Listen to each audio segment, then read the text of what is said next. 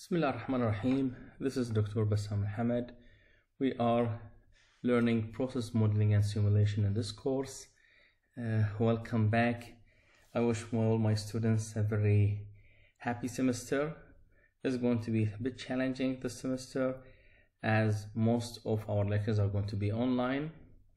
So good luck, my students. So what you are going to have, first thing I just want to mention that first, all lectures will be posted on, we are going to have two places where we are going to post our lectures. The first place that we are going to post all our lectures are going to be on Microsoft Teams, and I think so that I will also try to upload it on Blackboard as well, but I think so just having one of those, having only one of those platforms is good enough. Number two is going to be uploaded to YouTube, so that's even easier. So what you're going to have, you're going to get a link through our WhatsApp group, and through that link you're going to get the YouTube, and of course the same link is going to be also provided in the platforms of Microsoft Teams and Blackboard. So after we have this, made these things clear, now let's get first to our lecture. So we are studying process modeling and simulation. So we are talking here about process modeling and simulation.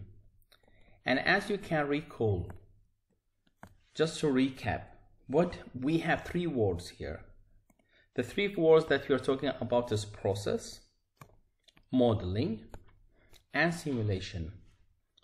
So process, we are talking about the description of a process. How can we describe a process, or what do we mean by a process? So the thing that could come to your mind, what is a process? A process could be, well, cooking pasta. That is a process. And of course, you know that cooking a pasta would need some kind of heating, and it needs some kind of mixing, and it also needs some kind of, well, some really cutting, some bits of chicken, if you want chicken pasta, for example, and mixing, you're mixing the sauce, and of course you do your reaction, and a part of your action you're going to get your product at the end.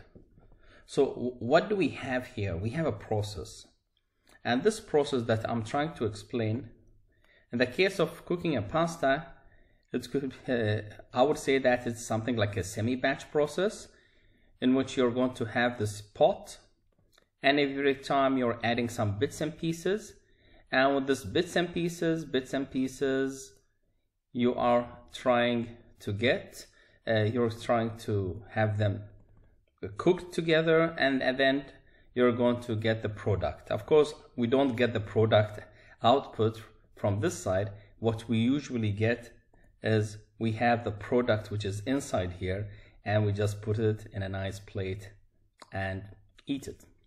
Okay, so talking about that, so this is a kind of a process, but we don't want to talk really about the processes of cooking here. We want to be more concerned about chemical engineering processes. Okay, so that makes sense for us, chemical engineering processes. And what do we have in a chemical engineering process? If you go to a plant, you're going to see in a plant, well, units, something that looks like that, something that looks like that. Of course, you cannot see that thing at the outside. It's just a representation that there's a catalyst within that reactor, or this is something like a separation. Or you could have a process in which you're going to have some kind of inputs, and those inputs, of course, you're trying to just to mix them and get an output. So this is like another process. So there are many different kind of processes we are talking here. Well, it could be a separation process in which we have both vapor and liquid, or it could be some kind of a reaction. So we have inputs here and we're going to have reaction. So this is a kind of a reactor, and as we know, the reactor could be batch or semi-batch or a continuous reactor. In this case, we are having two inputs and we are having an output. We are trying to mix between them, so this is something like kind of a mixture. Well, it's a mixture if there is no reaction. However, if there is a reaction, then it is a reactor. That means here we say that reactor should have a reaction. So these are the kind of processes. These are the kind of processes that we have. Talking or recalling about what we have taken in CHENG324 is that things are like mainly we studied them at steady state. But here we don't really want to study steady state. We are really more towards modeling, and that is the second keyword that we're trying to look at here. So we were talking about process. Now we want to talk about modeling. And this process here that we are looking at, if you want to model it in the sense that, well, what do I want to model? What exactly is important to know in these processes? And we know it for a reason. For example, if we just have our eye first, let's take this example. So this is a separator. What we're having in, we're having something which is in here, which is a mixture of vapor and liquid, or it may not be just a mixture. It could be a liquid getting into a certain separation unit where it hits a plate and there's some kind of a drop in pressure, so you're going to have vapor and you're going to have liquid. So what we're trying to say here, we are trying to say that the liquid that it gets in separates into vapor and liquid. Very important information to know about this process is the pressure, because it is the variable that we are going to use to show or we are going to use to separate vapor from liquid. And of course we are talking about pressure, which is related to the vapor pressure or saturated vapor pressure. Or another thing which is important in this separation process is a temperature. So it's important to study how the temperature, what is the temperature here, because we do separate based on the boiling point temperature. And because we separate based on the boiling point temperature, so one of them actually goes to as a vapor, and the second component is still in the liquid phase, and voila, that you're separating vapor and liquid. So what we're trying to say here is that we are trying to control in this process and that process, we are trying to control both temperature and pressure. And when we say that we are trying to control, it is because that pressure is changing with time, which is dP by dt. And because also temperature is changing with time, which is dt by dt, we want to control it. So modeling is the write-up of the model equation. And the write-up of the model equations, these are the model equations. The write-up of the model equations dP by dt and dt by dt is called what? Is called modeling. So now, just to reflect exactly what we have taken in this example, let's start with the next example. And that example is a reactor having inputs, two inputs, and having an output. So what's important in any reaction? Any reaction is very important to know how much A is in and how much B is in, because we could have a ratio of A plus B to give us C. So we want exactly a stoichiometric ratio. So here we are talking about we want to control the flow rate of A, and we want to control the flow rate of B, and we also want to control the temperature that is within the reactor, which is T. And since we're saying that we want to control FA, FB, and T, which is temperature, it means that we want to see how does F change with time, and how does temperature changes with time. And if really pressure was affecting that process that we have here, then we are going to say that we also want to look at how does pressure change with time as well. So what we are trying to do here, we are trying to write the model equations. Again, these are the model equations. These are my model equations. And I'm going to write these model equations so that I can control them later for a process. Going for the third example, so we have a mixture here. And this example of a mixture, well, for a mixture there's no reaction, that means we are just trying to mix. And talking about a mix, I want a certain mix between A and B again. So for example, if you would like to make a juice, or, well, we love Vimto. I think so that was even better to write it with another font. I wish I had the font which was the Vimto in the purple color, but I cannot see the purple color. Whatever. So we know what's Vimto, and Ramadan is on, and it's coming so soon. And if you want to do a good mix, we're going to add Vimto. Let me see here. We're going to add some Vimto. We're going to add some water. And of course, we're going to add also some kind of sugar. And adding all these three should be within a certain proportions. So these are the ingredients, and these are some proportions, 1 to 1 or 1 to 3, whatever.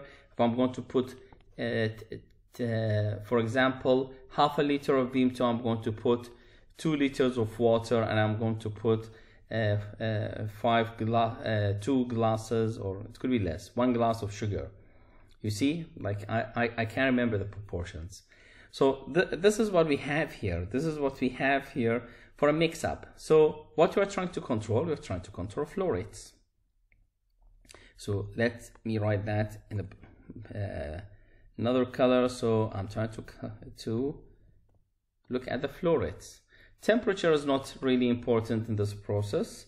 It could be for some other mixing processes, but not for that one. So I'm talking about only the flow rates. And that's it. Maybe someone will ask, oh no, okay, I may mix up and the flow goes up and up till it overflows. Oh my god, it's going to be overflowing. So what should I measure here? I should consider level. And level, or the height, so that is dH by dt, the height. So these are the model equations that we are trying to build up here, the model equations. So in our course, what we are trying to do, we are trying to write the model equations for the popular, let me say the popular processes, popular processes, which could be a separator, the popular processes, which could be a separator here. That is a separator. Okay, how to get rid of the small thing that appeared here? Just a second, quick one. Yep. So we are trying to control the process here. So it could be the separator. So that is the separator. That's the separator, or it could be a reactor, or it could be one of the most popular ones, which is the CSTR or a mixing process. CSTR stands for Continuous Stirred Tank Reactor. So it's a continuous process, not batch. A stirred, it has a stirrer. A tank, it is a tank. And a reactor, that means it has a reaction. If it doesn't have a reaction, so it's simply a mixer, mixing process, which is a mixer. So this is what we have to control. I think so I missed something here. Within a reactor, it's very important to look not only at flow rates, temperature, and pressure, but it's also important to look at the concentration. And very similar here, for anything that has reaction, we need to look at the concentration, because at the end of the day, I want something which gets out here with a certain concentration. Even when I do a mixing, I want the concentration to be specific. That means if I'm going to have a juice, it could be a concentrated or it could be a very dilute orange juice. Well, it all depends on the specifications. If I want to produce a product that has concentrated or dilute, at the end of the day, it's the concentration. So you also need to know what is the concentration. So these are the things that we need to study in process modeling and simulation.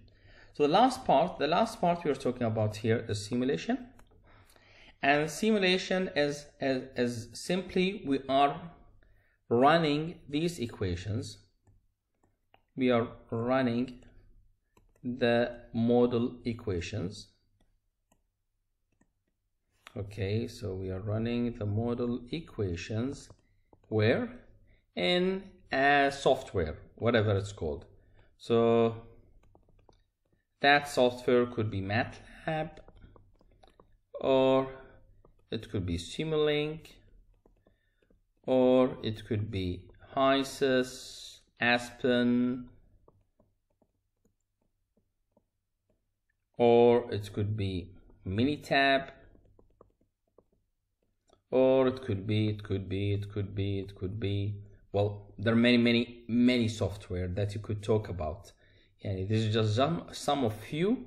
I can't remember one which is also popular, which is also GPROMS. It's a very powerful modeling and simulation platform as well.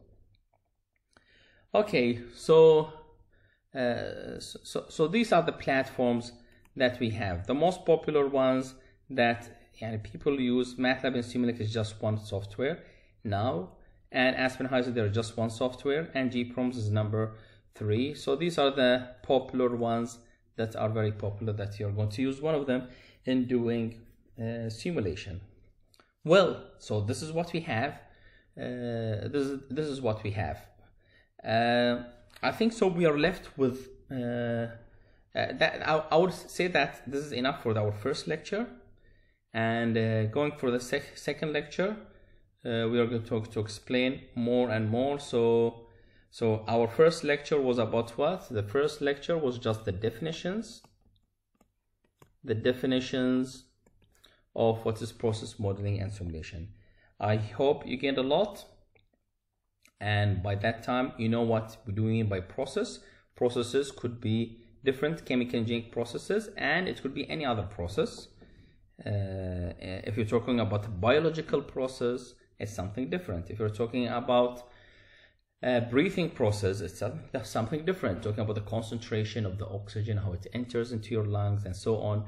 So every process changes with time. Time is never stagnant, it's never constant. It always changes with time.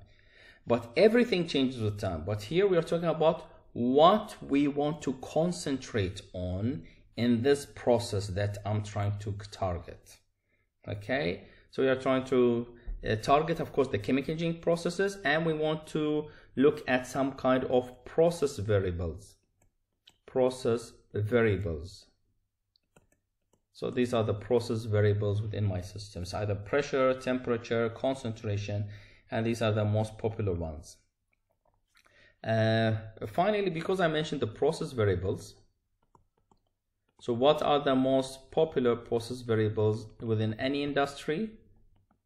Temperature, pressure, flow rate, level or height, concentration, and within concentration you could mention many others like such as composition, either in the liquid phase or the composition within the vapor phase. So these are the most popular things that you're going to see ever. Of course, there are always more, but I think so it's enough for us to know that these are the main process variables that we need to know in our process. Thank you very much, and see you in lecture 2. This is Dr. Bassam Alhamad teaching CHENG324. Thank you very much.